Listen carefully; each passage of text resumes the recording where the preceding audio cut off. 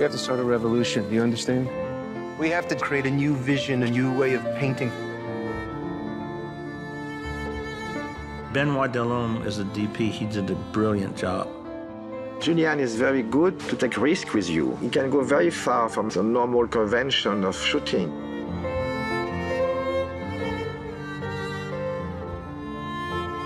It's told in the first person most of the time, so it's as if it was happening to you.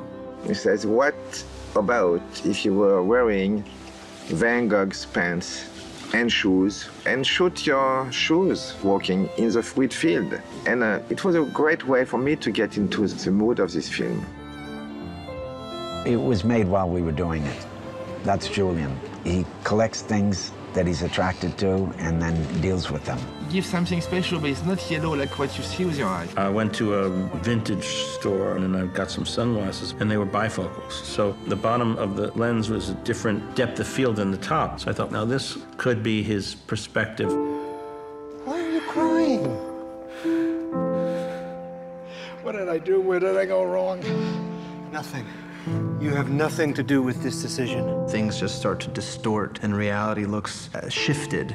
And it's frightening, but also at the same time beautiful. And it does actually give some of that feeling of the way that his paintings look like they're undulating. There is the disquieting and disturbing display of strange nature that is at once entirely realistic and yet almost supernatural. You really feel that you are him.